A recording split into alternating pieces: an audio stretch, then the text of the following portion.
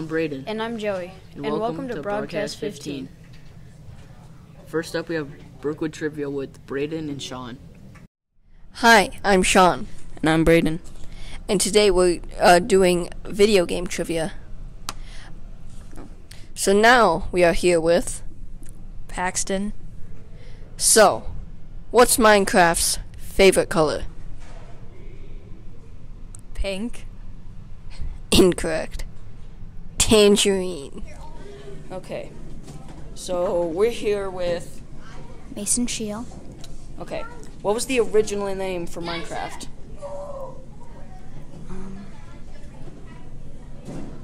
Take a wild guess.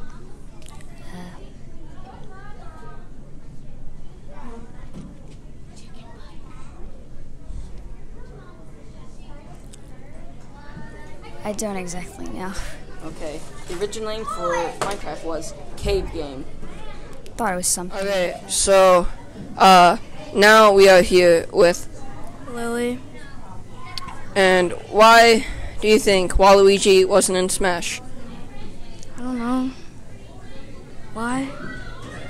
I don't know. I'm not gonna say something I don't know. Fine. Waluigi wasn't in the game because Waluigi wasn't created by the creator of Smash, and the creator is mean. Cool. Cool. Cool. I don't know anything about video games, but cool. Again, We're here with... Oh my god. Mr. Granahan? And who is the most powerful character in Smash? I don't know. Good guess. It's actually Kirby. That was some good trivia. Next up, we have sports with Cole. I'm Cole, and welcome to sports. Up first is some NFL trades. Wide receiver Antonio Brown has been traded to the Oakland Raiders. He was on the Pittsburgh Steelers. Quarterback Joe Flacco was traded to the Broncos. He was on the Ravens. And finally, wide receiver Odell Beckham Jr. has been traded to the Browns. He was on the New York Giants. Now for NBA. Right now, the Golden State Warriors are number 1 in the West, and the Milwaukee Bucks are number 1 in the East. For baseball, spring training just came back. This will go on until about the end of March. And now for Brookwood sports. Boys and girls A-team volleyball are in the playoffs. Good luck to them all. That's all for sports. Bye. Good luck to the girls' volleyball team at their tournament tonight. Next up, we have fitness with Connor, Jackson, and Xander. Hey guys, today I'm here with Jax, and I'm here with and today we're going to be teaching you guys how to do simple workouts such as bench press, curls, and some other simple stuff. So let's get started. Okay, so step 1, when you're doing bench presses, you're going to want to have your hands 3 widths apart, and you're just going to want to lift the bar up and bring it down to where it touches your chest. But while you're doing it, you're going to want to do it very slowly. And then when you bring it back up, you're going to want to bring it down, or bring it up very slowly. And you're going to want to place it back on these bars. And you can add different amount of weights depending on how strong you are. And the weights look like this. But you can add they look like this. Yeah. So I'll show you an example on how to do one of them. So you're going to want to slowly bring it up, slowly bring it back down, and then bring it up again slowly, and just place it back down. And you can do different amount of reps and sets of each weight you do. And yeah. Guys, today we're going to be doing some bicep curls. So you're going to grab your weight depending how strong you are. So I'm doing 15. Alright, so you're going to want to keep your hands even and just go slowly through, and you're going to want to do like 10 to 15 reps of just straight these. So, and you can increase your weight as you go on. So, yeah. Hey guys, it's Jackson, and today I'm going to teach y'all how to do some yoga, and these are my 3 favorite poses. So, first one's pretty simple. It's like this. It's called the T pose. You just stand here for minutes, hours, days, weeks, months, years, decades, centuries. you get the point. Next one is the one that makes me look cute. Ready? Here we go. It's called the downward thing. Go like this. That was cute. Now, I'm going to do one last one. And it's called nap time. First thing you do, you want to go down, you want to lay. You're going to take a nap. That's all. That's all. That's all for today. Bye. Thanks for all the fitness information. Next up, we have Real or Fake News with Chris, Adam, and Kara. I'm Chris. I am Adam. And I'm Kara. Welcome to Real or Fake. To start off, a man from Houston, Texas was taking a stroll down the street with his golden retriever. Then the dog got distracted by a rabbit crossing Southport Drive, and the dog ran away. Then a man in a silver van pulled up. The man said, "If you catch your runaway dog and give him to me, I will give you $3,000. The man actually gives him the dog after finding him in the neighbor Marie's yard. Is this story real or fake?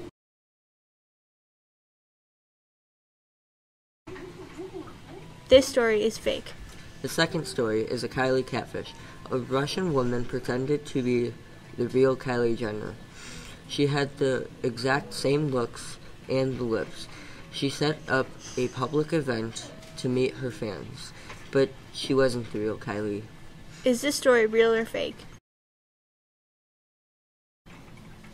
This story is real. A rumor has been going around that Christopher Nelson Winter got an A on his math quiz. Is this story real or fake? This story is real. Go me. That's all for Real or Fake. Bye. Well, those were some tricky questions. Next up, we have entertainment with AJ. Hi, my name is AJ, and welcome to Entertainment. And I will be talking about my top 10 favorite things in the Transformers franchise. The first thing is Bumblebee, the sixth Transformers movie in the Michael Bay movie series. This movie was better than all of the other 5 movies. Just look at the Rotten Tomato score. It has good CGI and perfected the Transformers' voices. It is Dylan O'Brien playing Bumblebee, John Cena as Agent Burns, and Angela Bassett as Shatter, Justin Theroux as Dropkick, and Peter Cullen as Optimus Prime for like a total of 2 minutes. For the second thing is Transformers Shattered Glass. Shattered Glass is an alternate universe where the Autobots are evil and the Decepticons are good. Optimus Prime is the merciless conqueror, and with his evil Autobots fighting the heroic Megatron with his galaxy-protecting Decepticons. For the third thing, I will be talking about Transformers 4: Age of Extinction. This is the 4th movie in the Michael Bay series and is the second best movie because of one thing: the villain Lockdown. Played by Mark Ryan, this villain is terrifying, and Mark Ryan's version of Lockdown is awesome. It's Peter Cullen as Optimus again, Mark Wahlberg as Cade Yeager, Frank Welker as Galvatron, and John Goodman as Hal work with Mark Ryan in this movie. The next item is Transformers Prime. Prime is the next thing on this list. This is actually my favorite thing in the entire franchise. Peter Cullen, as you know who, Optimus, obviously. Frank Welker as Megatron and Soundwave, and Dwayne "The Rock" Johnson as Cliffjumper in 2 episodes. The show is completely 3D animation, and it's awesome. The next item is IDW Publishing. IDW is a comic publisher that makes a lot of Transformer comics, like More Than Meets the Eye and Robots in Disguise, both of which have ended, but I have the entire series. The entire continuity is dead, sadly, but I still love IDW. The next item is Transformers Animated. This has been classified as the best show in the franchise by fans. It stars David Kaye as Optimus Prime and Megatron, played by Corey Burton. I spent 20 minutes to try and figure out who played Megatron. The show is all in 2D animation and is amazing. Next up is Combiner Wars. Combiner Wars is a toy line that showed 5 figures combining into one giant robot called a Combiner. The most popular 2 is the Decepticon Devastator and the Autobot Superior. More Combiners were released. All the Combiners that were released, including the 2 I just mentioned, Optimus Maximus, Menasor, Bruticus, Leo Kaiser, Wreckage, Defensor, and many more I'm sure that exist and I missed. All in all, I love this toy line. For the next item, I will be talking about the 1986 movie. The actual best movie, never mind, Optimus dies. Optimus is played by Peter Cullen, as usual. Megatron is played by Frank Welker, but he's replaced literally 10 minutes later by Leonard Nimoy as Galvatron. Starscream is played by Christopher Collins. Comparing the 1986 movie to the live-action movies of now, the live-action movies are bad comedy. The next item is Beast Wars. Beast Wars was entirely 3D animated released in 1998. The animation wasn't the best, but was definitely a part of my childhood. How, you may ask? Long answer, online streaming services. Short answer, Netflix. This show stars Gary Chalk as Optimus Primal, Ian James Corlett as Cheetor, David Kay as Megatron, and Scott McNeil as Dinobot, Rattrap, and Waspinair. These names are totally original. I mean, seriously, the only character with an original name is Depth Charge. Turns into a stingray. Next up is Masterpiece. Masterpiece is a toy line that is made by Takara Tomy all the way in Japan. Takara wanted to make the Transformer toys more show accurate. They have made Optimus, Megatron, an OK Starscream figure, Bumblebee, Prowl, Ironhide, and many, many more. They have like 8 different Optimus Prime figures. What the heck? I like this toy line because I watched the 1980 show 4 growing up because it was on Netflix, and I have the first season and half the second season on DVD. The final item on the list are the songs that show up in the TV shows and the movies.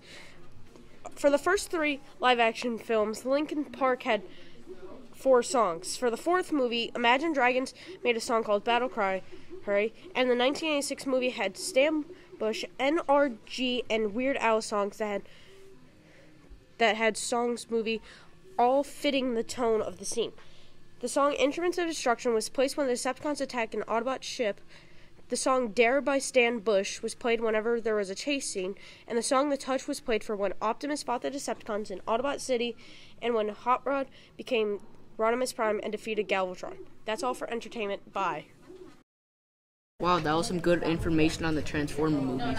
Next up, we have comedy with Joey B, myself, and Braden. Hi, I'm Joey. And I'm Braden. Today we're going to be talking about some jokes. Why did the Clydesdale give the pony a glass of water? Why, Joey? 'Cause he was a little horse. Ha ha. Okay, Braden. Suppose you have $2, okay? You ask your mother for another $1. Now how many dollars do you have? Still $2. Why? Because my mom wouldn't give me any money. Oh, that's a good one. I got my friend a fridge for his birthday. I can't wait to see his face light up when he opens it. How do you throw a space party? How do you? You plan it. Okay, that was a bit cringe. What do you call an alligator detective? What? An investigator. Ha ha ha! Comedy. Why did the Scarecrow win an award? Why? Because he was outstanding in his field. That's all for comedy. Bye. Bye. Wow, those are some corny jokes. Next up, we have featured artist with Landon. Hi, I'm Landon, and in today's video, I'll be telling you about the featured art projects. Up first, we have the feather art inside of the main hallway, which 6th grade helped hang up, so thank you. Second is my personal favorite, by Killian Watley in 7th grade, with his tubes. Last but not least, made by a 6th grader named Abigail Winter. She made a snowy tree project with rainbow skies. That may not be what it's called, but that's what I call it. That's it for featured art. Good job to those artists. Next up, we have a DIY with Addie. Hi, I'm Addie, and I'm going to make a bracelet. The things that you will need are string. I will be using the colors purple and blue, and then tape. First, you number them. The one that I am putting into a 4 is 3, the middle one is 2, and the last one is 1. You put 3 over 2 and 1, then you put 1 above 3. Then you cross 1, under 2 and 3, and then you pull 1 and 3, and then repeat until you are done.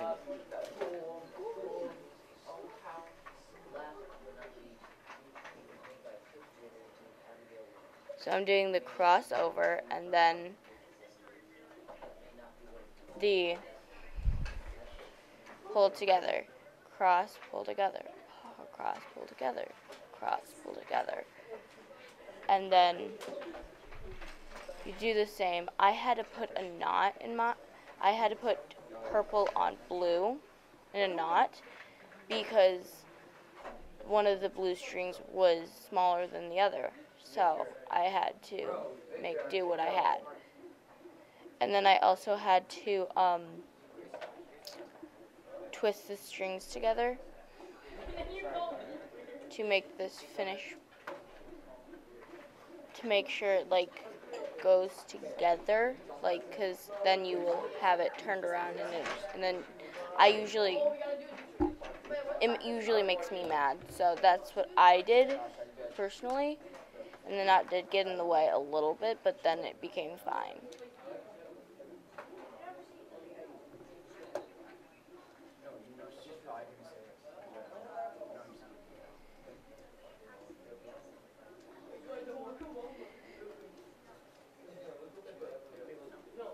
So I just continued until I got the finished product, which then the tape was messing me up a lot because it was school tape.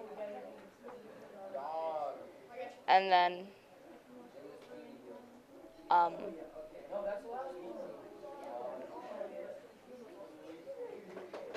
once I was finished with it, like with the pattern, I had to cut the purple string looser.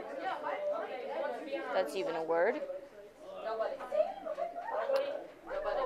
Because I couldn't tie it anymore. And then what I did was cut it to the same size and then tied it together. That's all. Thanks for watching. Bye. Wow, I didn't know you can make a bracelet like that. Next up, we have Open Topic with Victor and Caden. Hello, everybody. I'm Caden. And I'm Victor. And welcome back to another week of Open Topic. In this week's Open Topic, it's going to be everything in reverse.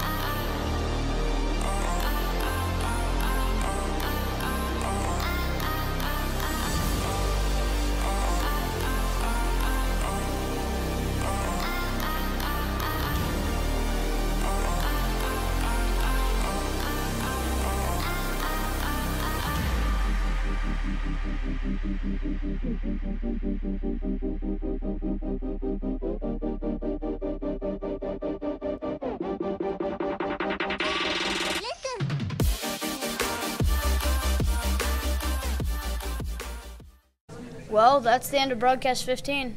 Bye.